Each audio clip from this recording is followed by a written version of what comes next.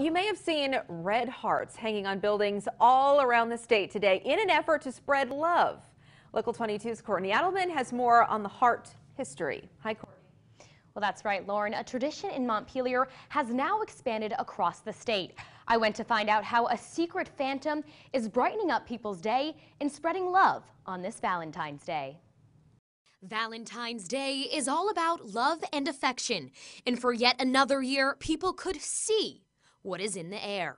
It just reminds us that, you know, there's love to go around and just people doing nice things too. On Valentine's Day Eve, a secret phantom decorated businesses and town offices with red hearts.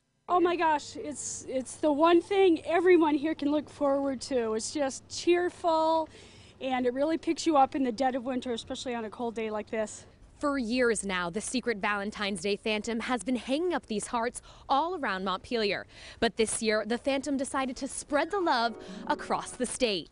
It's a wonderful way to spread kind, loving, caring, sharing thoughts, and what better day than Valentine's Day to do that. Marianne Riordan was on her way to the town clerk's office when she noticed the hearts in Williston. When you get a Valentine's Day gift or flowers, it's always a nice surprise. So this is kind of a nice surprise, too, to be greeted with hearts. Allie McHugh is the owner of a boutique in Montpelier who says the phantom's hearts are important now more than ever. Spread the love, especially in this climate right now that we're in. I think spreading the love is essential. No one knows who is behind it, but they are sure to make this freezing day feel a little bit warmer. It does my heart warm to come in every year on Valentine's Day. It's so cheerful and it makes everyone smile, so.